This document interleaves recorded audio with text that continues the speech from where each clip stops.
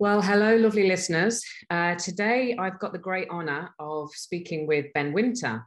Ben is an author. He has a book called What to Expect When Having Expectations, as well as several other books, I believe, which I'm sure he'll talk to us about.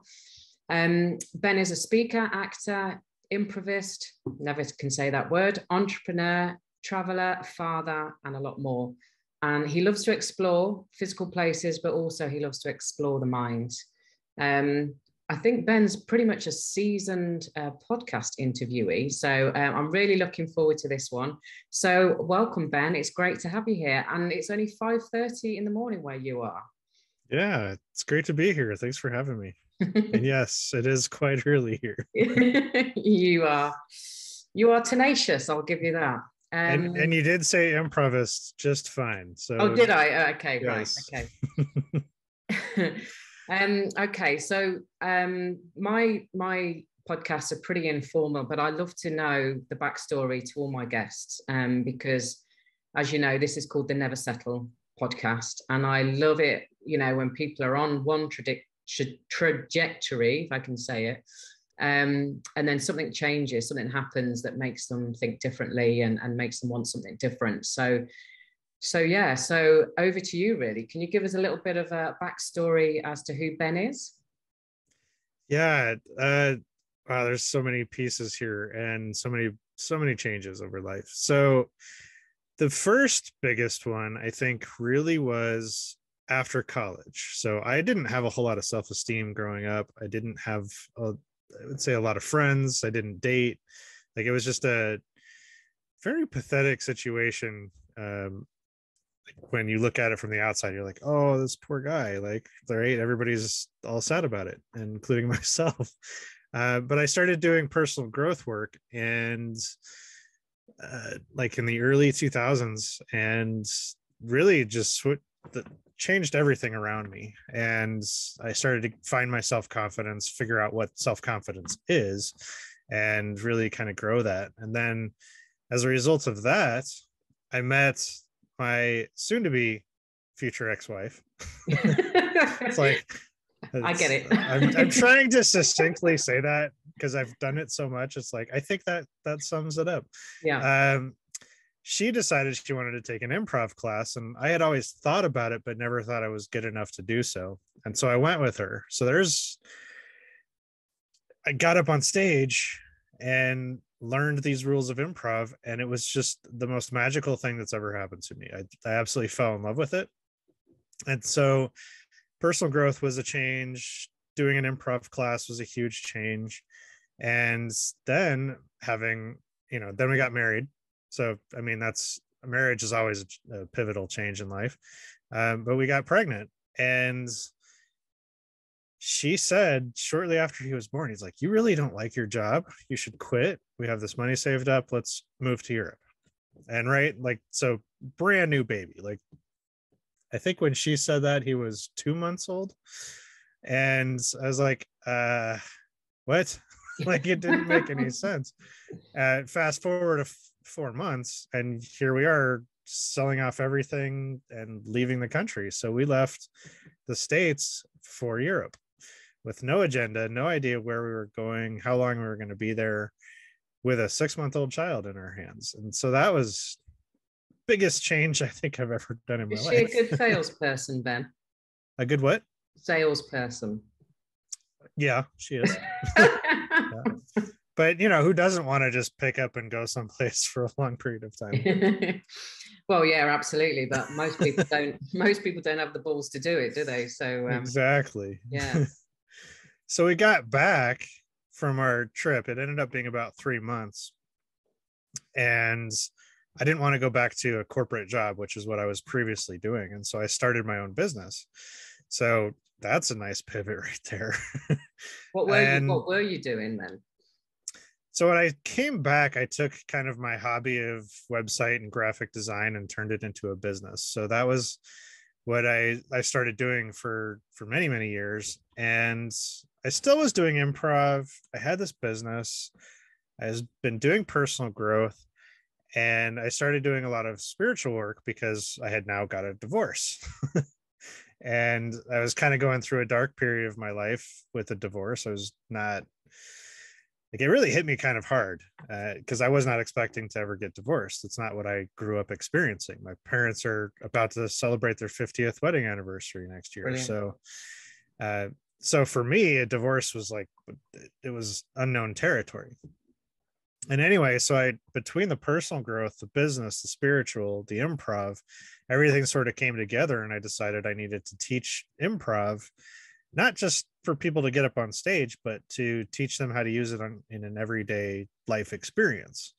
And so here I am creating a brand new business, teaching improv for team building and other stuff like that. And then it's huge because I absolutely love getting up in front of the room for one. And then I absolutely love teaching people. And when I get to teach people what I love to do, I'm not working anymore, right? I'm just having a lot of fun. Can I ask you about improv? Because Yeah, I know a couple of people that have sort of gone down that line and got themselves out of their comfort zone. That's been what it's all about. It fills me with dread. I think one of the hardest jobs in the world must be being a stand-up comedian, because to have everybody just staring at you, waiting to laugh, must be like, ugh. I mean, I know it's natural to them, but you went from being a very insecure and sort of, as you called it, sad existence when you were younger, to all of a sudden throwing yourself into improv. How the hell did you do that? And why? What was it about improv? And if, because I sort of get it, I think I know what it is, but I've never done it, and I'm scared.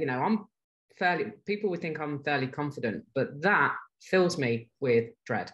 So sure. how did it come about?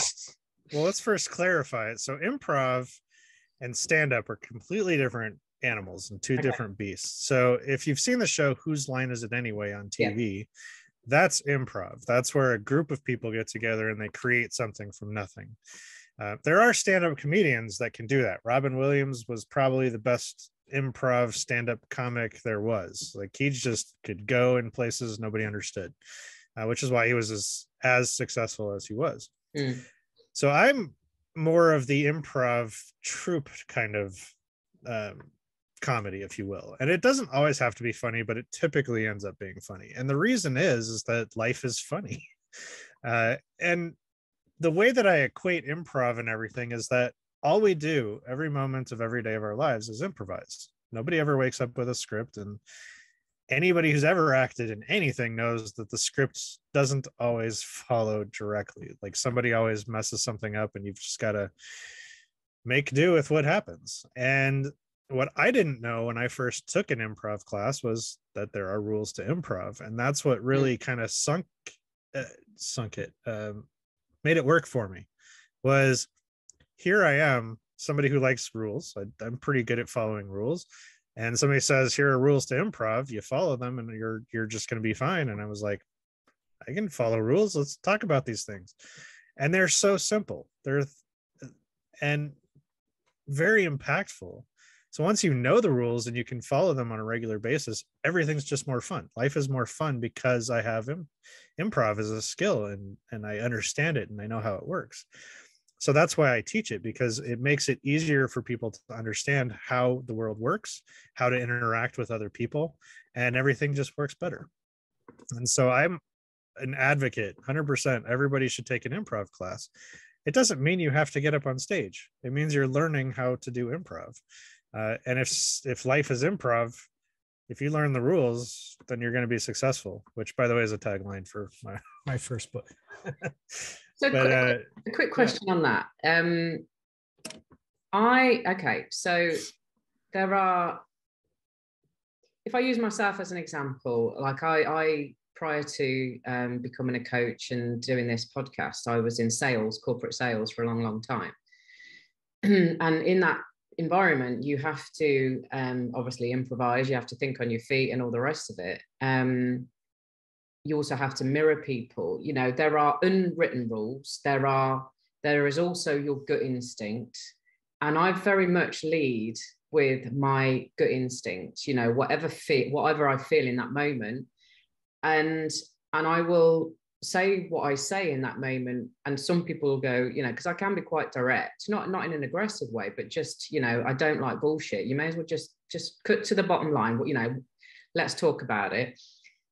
And I can get away with it, I guess, because of the way I deliver it or whatever. But I don't think about rules. I'm thinking about what it feels like. You know, I am very spiritual, like yourself, and that's so I'm not thinking about rules. Like, I am not a rule follower. I'm the complete opposite. So again, that sort of rule thing, and I'm a right brainer, not a left brainer. I don't know. You might have both going on there. So so I suppose what I'm asking is, and I know there are people that don't do so well in certain situations, and they can't think on their feet, and they don't speak what they want to speak, and all the rest of it. Whereas I sort of haven't really struggled with that. So improv, gut instinct, I suppose, is what I'm saying. What's your thoughts on that? You, in a sense, you are following the rules of improv, because they're not like your typical, you know, don't go on the wrong direction on a one-way street. Like, that's a very dead set rule. Yeah. So the most common rule of improv that people have heard, because when I say the rules of improv, they're like, yes, and. It's like, yes, the rule of yes, and is one of the biggest rules of improv. What's that? What that equates to is the word yes, and yes, and is accepting what is in the moment. So if you're in a sales meeting or whatever, or you're coaching somebody and they say something really, really stupid, you're like, that is not going to serve you. That's wrong information, et cetera, et cetera. It's clearly just wrong in every way possible. You don't sit there and just, well, your first thing is you have to accept they just said that. That is something they believe, right? You have to accept what's happening in the moment. The word and in yes, and is now you have to add on to the moments in a way that works. So whether that's an intuitive reaction, you're following I accept that they said this, even though they're wrong. And now I have to provide enough information so that they understand themselves that they're wrong. Not, you know, we have this weird thing in society where nobody wants to be wrong. So if you tell somebody that they're wrong, they're going to fight you. But if you say, well, okay, I hear what you're saying. Have you thought about XYZ? Do you know about this information? Do you have that piece of knowledge? And they're like, oh, no, I didn't think about that. Now they're going to come up with that they're wrong on their own. No big deal. They'll get past it. And that's the beauty of that particular rule, is it's not about making people wrong. It's about providing information and understanding where somebody's coming from. The other piece, which I think ties into your intuitiveness, is focus on the present as another rule of improv. If you're listening to what somebody's saying, if you're here and now, if you're feeling the person, what they're saying, and the underlying tones of what they're saying, you are literally following the rule of focus on the present. And because of that, not only are you focused on them and the situation, you're focused on your here and now, which is your intuition. And it's going to come out and say what it needs to say, right? So in a sense, just those two rules alone, you are following the rules of improv when you're doing these things and you're being blunt and to the point. Because it's not that you're, you know, somebody's saying something and you're sitting here on your phone going, huh, what was that? Yeah. You know, that doesn't work for anybody. That doesn't work in dating and relationships anywhere. You have to be here and now talking with the person to really communicate well. So I think you are following the rules of improv. You just don't realize that you are. But again, it's how you see it, isn't it? Because you're seeing it as rules and I'm seeing it as it is what it is. You know what I mean? Exactly. Yeah. And I think the key to understanding is a lot of people follow the rules of improv without even realizing, but there's plenty of people out there who are in complete denial of their situation in life. So nothing's ever going to improve. You know, if you're sitting there saying like, I don't have the money I want, well, better get up, have my coffee and go to work. Well, is that serving you to get the money you want? Or do you need to go find a new job? Or do you need to create a new job?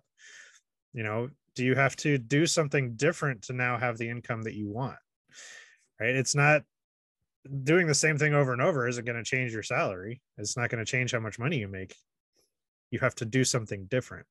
So as soon as you can accept, I don't have the money I want, I don't have the relationship I want, I don't have the living situation I want. Once you can accept where you are, then you can move somewhere. Any coach will say you have to know your point A to get to point B, otherwise you're going to go in the wrong direction. And that's all just part of the whole program. It's part of the improv. It's part of the understanding and acceptance of where you are. So how for did some you, people.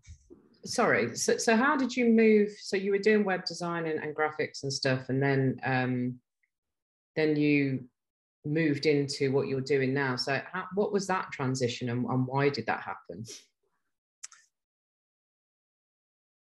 I was meditating one day, and it was just kind of like this, boom, here's where you're going, here's what you're doing. I was like, okay, sounds good to me. Like it was just that weird moment of here's your calling, and go for it. And so I started that business. And that, they were kind of, I was doing this business and that business, and it wasn't just like a quick, like I'm quitting my old business and starting a new one. I had enough experience in business to know, like, that's not, you don't just start a new business and you're successful one day. Like you have to build it. So yeah, that's kind of the process there. But that's not it, because here I am teaching improv, and there's a rule of improv that I teach called be specific, which is where we use our words and our communication tools, hands and inflection and everything else, to let people know what we want. And the example I always use is if two people walk out on stage. So I always use stage improv as a way to get people to recognize what's happening. But if two guys walk out on stage and one says, "Hi, Mom, how are you?" The whole yes and comes in of, I have to accept that I'm Mom and add to the scene. Okay, so it's the yes and in that whole thing. So if that person comes out and doesn't say, "Okay, yeah, I'm Mom, and what do I need to go from here?" If they deny that they're Mom, well, the scene falls apart. It's not believable. Nobody's having fun. Everybody's confused. But if they say, "Don't hi Mom me, you spilled paint in the garage," well, they accepted that they're Mom. They're upset with the child because the other person basically made themselves the child at that point. And they added to the scene by saying, "You spilled paint in the garage and I'm upset about it." Right? So they did the yes and. Now the other person has to do the yes and say, "Okay, I spilled paint in the garage and Mom's upset. So now, what's my excuse for spilling paint in the garage," etc. You can see this scene will now grow and continue. And the whole point there is that it wasn't that the person came out and said, "Hey, how are you?" And the other person's like, "I guess I'm fine," but nobody knows who's who. The whole be specific comes in of, "Hi, Mom, how are you?" Don't hi Mom me, you spilled paint in the garage. There's more specific information being added.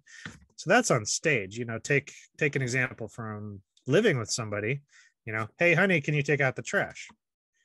Okay, we all think that's pretty straightforward, but which trash? When do you need it taken out? Is there a reason it needs to be done right now? There's a lot of specifics around a request as simple as, "Can you take out the trash?" Also, what are you doing, and do you need time to finish up what you're doing before you take out the trash? Right? There's back and forth that happens with be specific. It's really called communicating, which a lot of people suck at these days. Even though we can text and email and everything else, people aren't as good at communicating as they used to be. Another way to look at being specific is setting expectations, setting boundaries, and all of that sort of thing. So as I was teaching this, I kept coming across a saying that, or it's something I just kept saying, which is, the only reason anybody gets upset is because an expectation hasn't been met.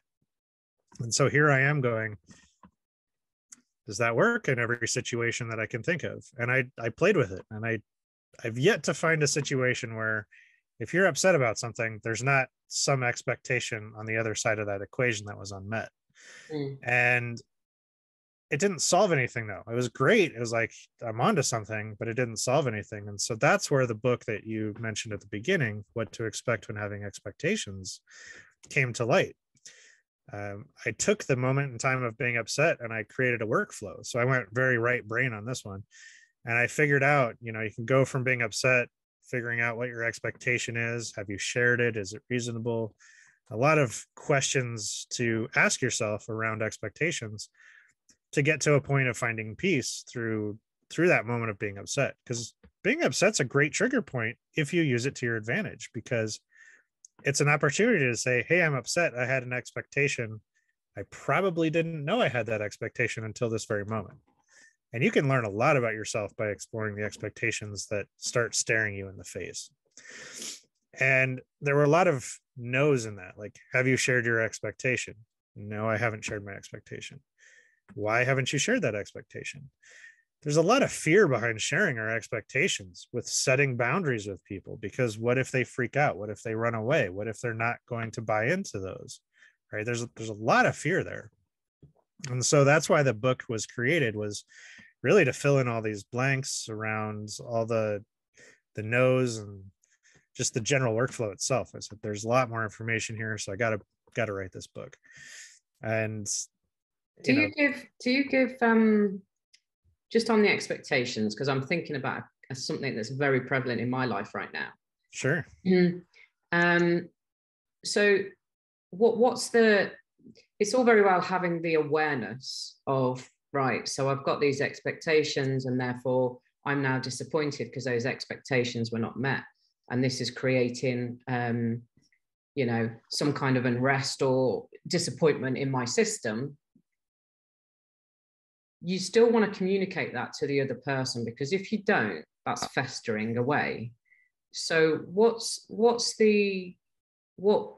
I haven't read your book, so I'm interested to know, do you basically say, right, yeah, so you have this awareness and these expectations, etc., and by the way, this is how you deal with it. This is a solution. In a manner of speaking, yes. It at the end of the day, it's a practice. Mm-hmm.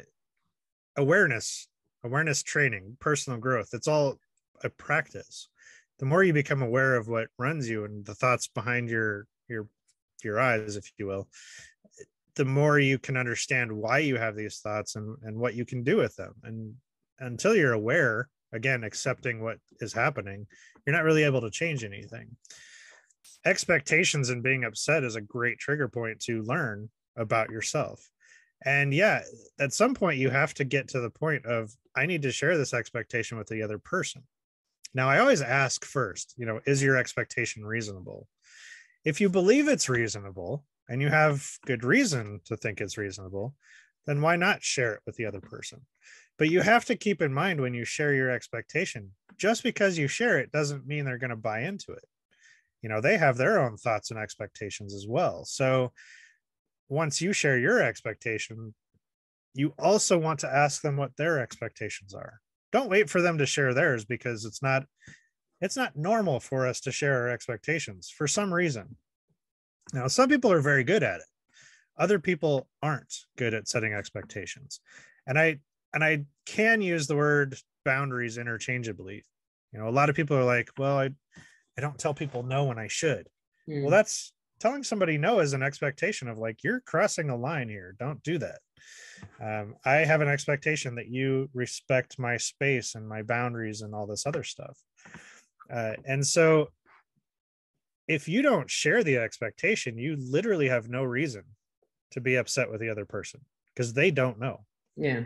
They don't know. And that's part of the thing that I talk about is, if you don't share your expectation, get over yourself, because they don't know. So you can't be upset with them for something they don't know you even have a thought about. And so you have to share it before you can even find out if they're willing to buy into it. And then if they do buy into it, and then they still let you down, then there's some other expectation behind the scenes. Because it's not, here's an expectation, it's like, here's an expectation intermingled with 16 other expectations that I didn't know were all mixed together. And it's layers, like an onion. It's not like here's a layer. They sort of intermix with each other. They're connected, if you will. So just because you find out you have one expectation and you share it and you get buy-in doesn't mean that solves all the problems, because there's usually something else that somebody didn't think about until a certain point. So it's, as a practice, the more you realize you have these expectations, the faster you will catch on to them. And the sooner you catch on to them, the less you'll be upset. And in fact, it actually switches to you catching your expectations before getting upset.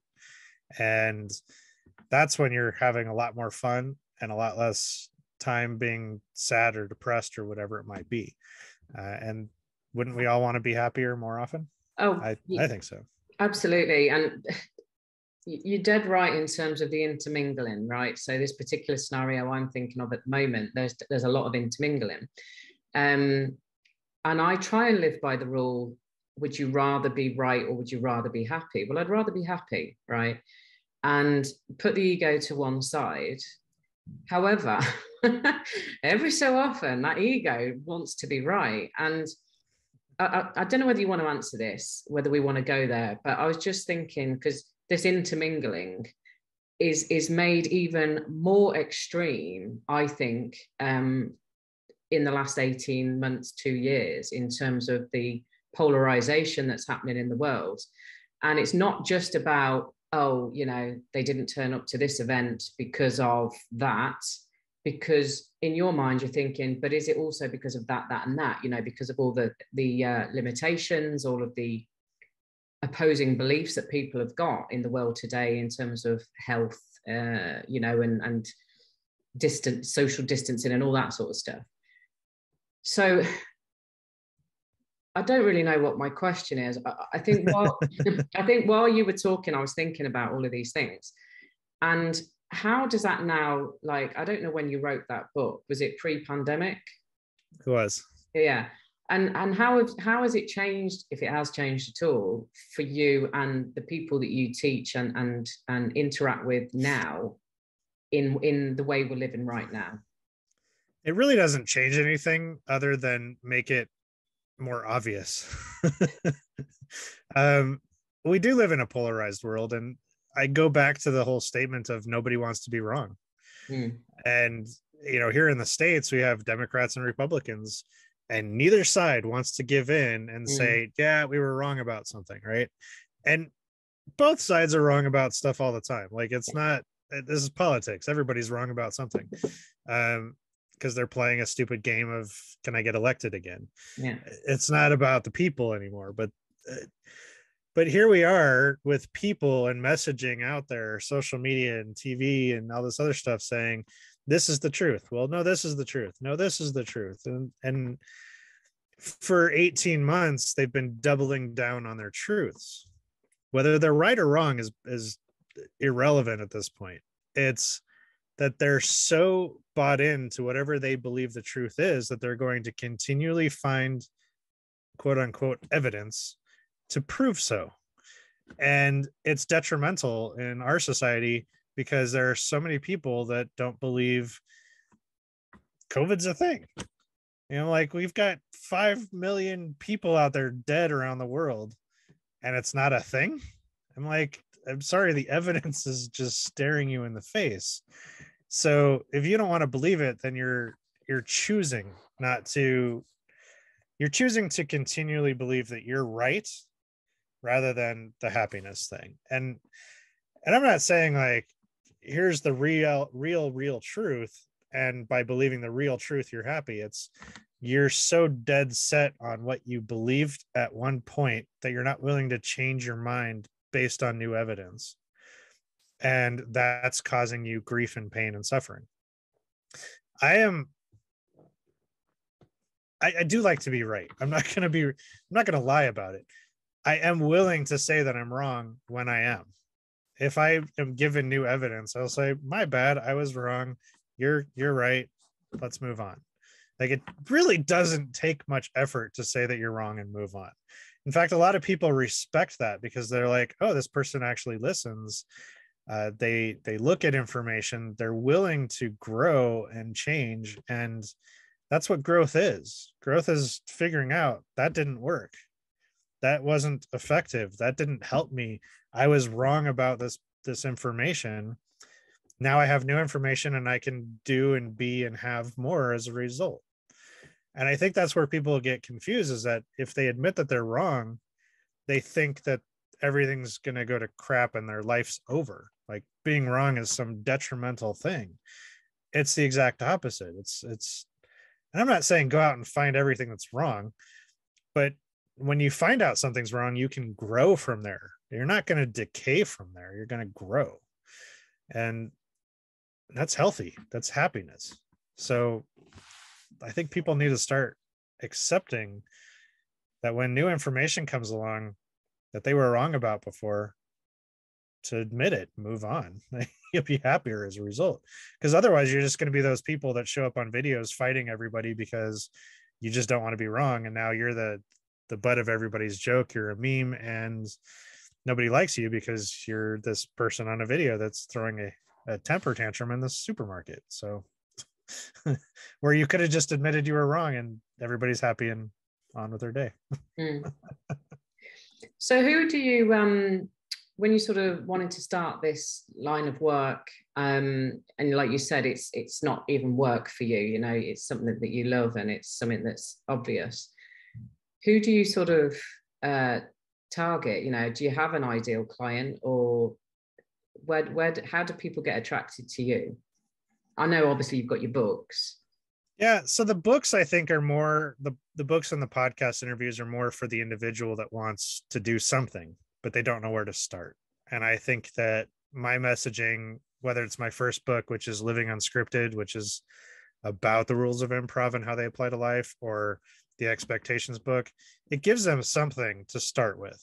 And obviously with anything personal growth related, the more you read it, the more you explore it, the more you learn about it, the more depth there really is to each of those books.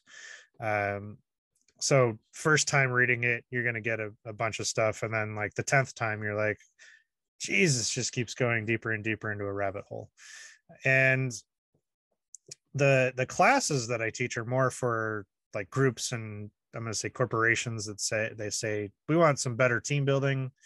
You know, going out to the pub is not like the best team building activity out there.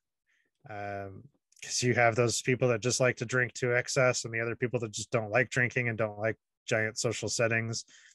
And so it's more divisive than it is a team building activity.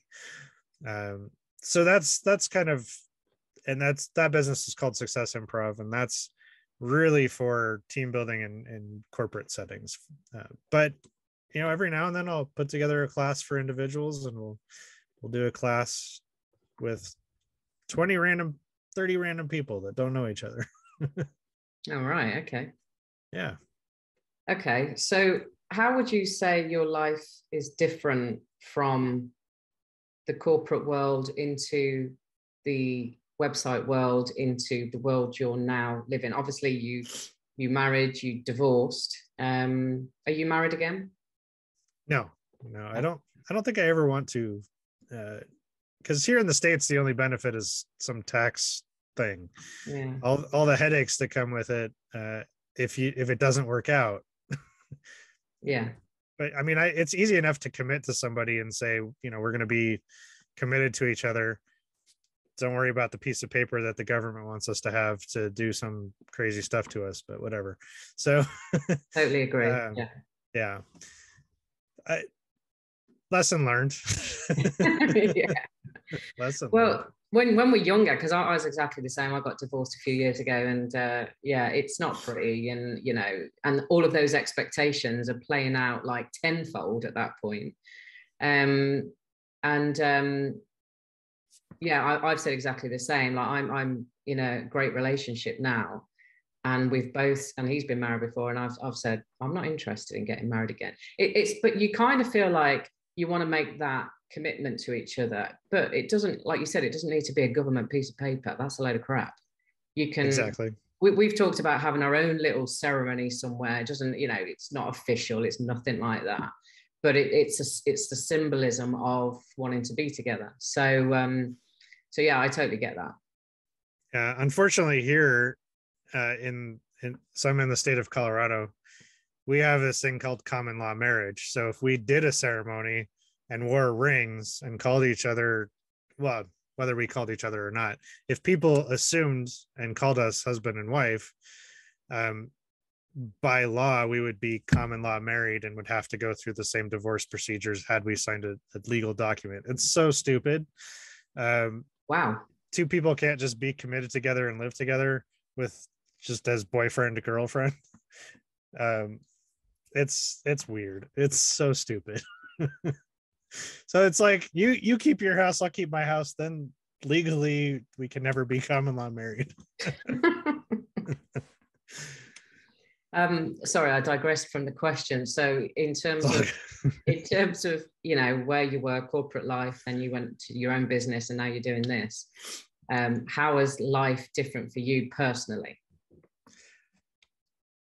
Oh my god, it's so much better. Even though it's more stressful, it's also less stressful.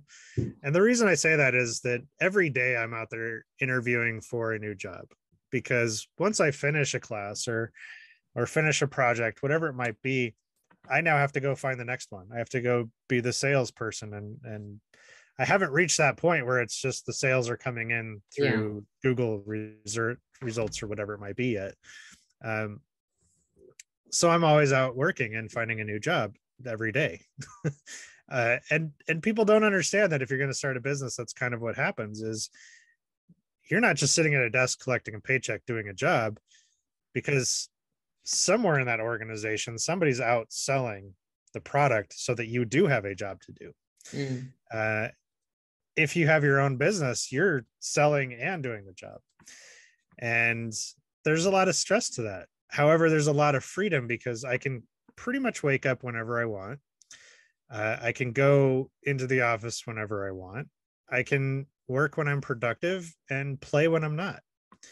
That was one of the things in my corporate world that never worked for me, because I was an early bird. I would go to work. I would get 2 hours of work done before most people would walk through the door.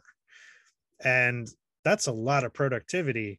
If you've ever been in a corporate world where people are constantly like having meetings and sending emails, 2 hours of uninterrupted work is pretty much the entire day for some people.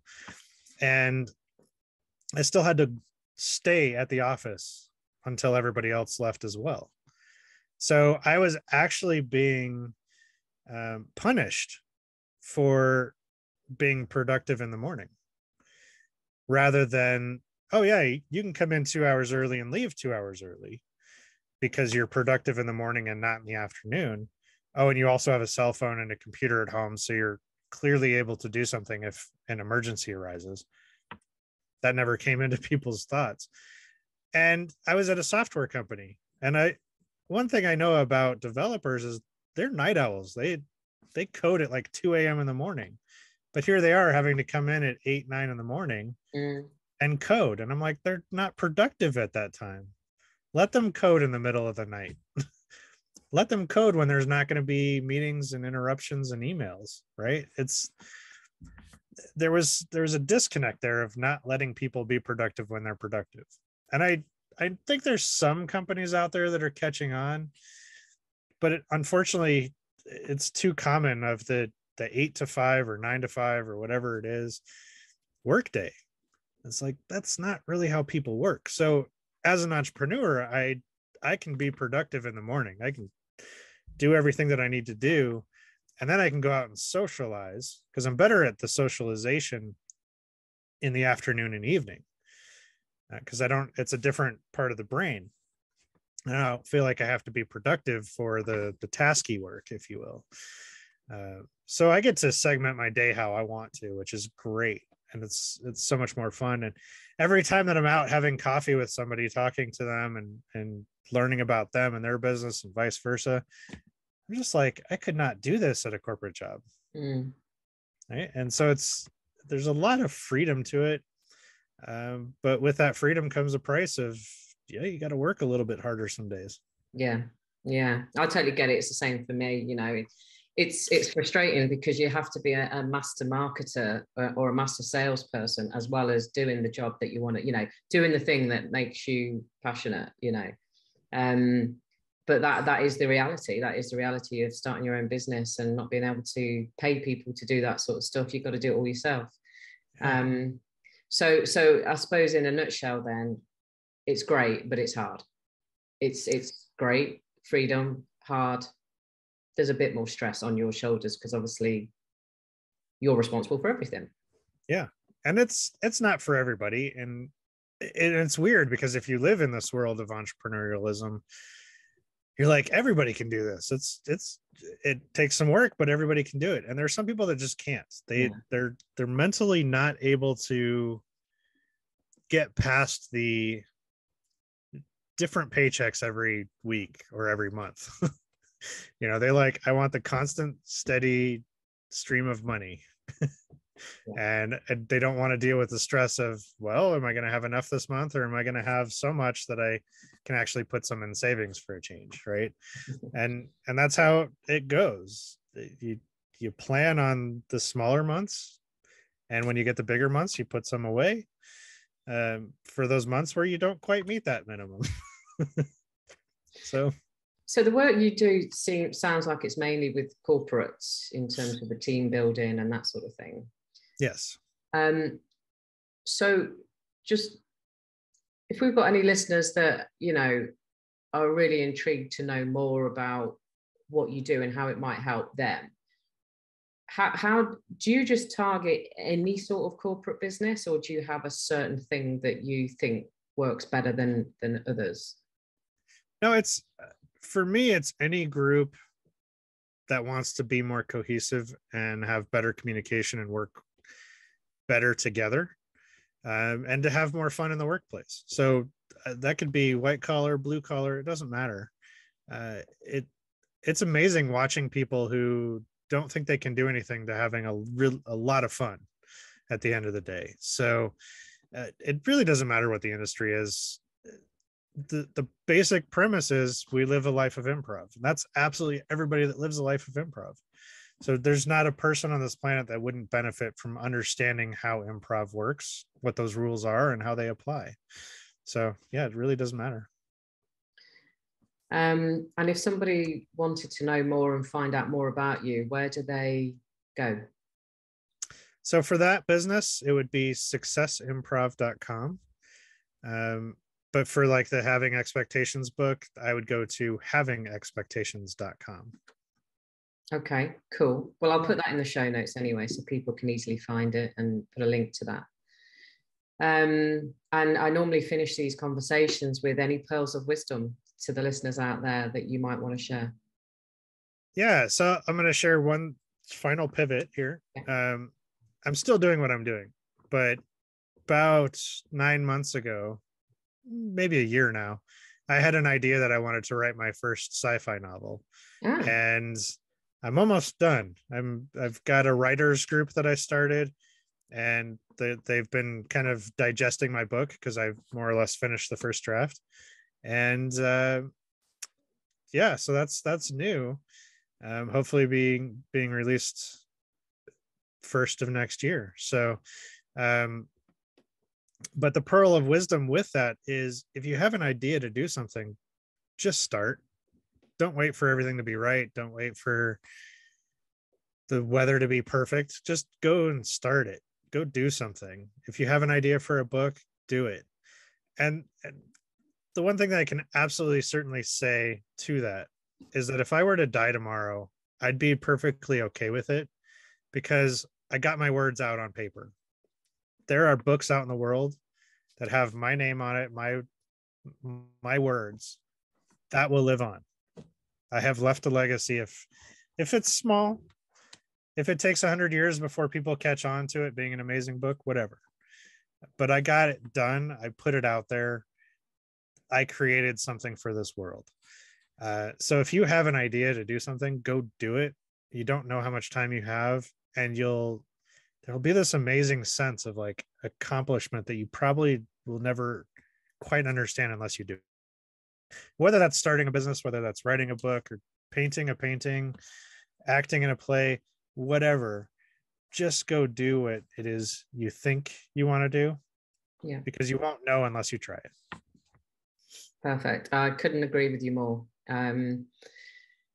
While you were talking about the science fiction, I was just I was looking up So a couple of weeks ago, I had he's actually an Air Force pilot. His name is Nick Narbatowski, and he's published his first sci-fi novel. So he's done more real writing. That's not the right phrase, but you know what I mean. And he's done a bit of speaking. And he's still in the Air Force, but he's so he's published his first sci-fi novel this month. So you should check that out because and he's on Matchmaker FM as well. Okay. Might be a good guy for you to have, communication with. Yeah, for Really sure. nice guy. Yeah. Okay, cool. Well, thank you so much, Ben. It's been an absolute pleasure. I've really enjoyed your logic and the way that you formulated this. Because I'm more of a, free spirit, whatever, but the way you talk makes perfect sense. And the expectations is, we all know, that we've got these expectations deep down, but it's acknowledging that, I can think of lots of people in my life that have higher expectations. Some people might say I've got high expectations, and maybe I do at times. I try not to, but sometimes it happens. But I think the awareness of that and the acknowledgement of that, and for people listening to read your book, I think would be a massive eye opener and a massive grounding to really, like you said, it opens up more, then it opens up more, then it opens up more. So I've really enjoyed it. Thank you so much for being on. Absolutely. Thanks for having me. You're welcome. Thank you.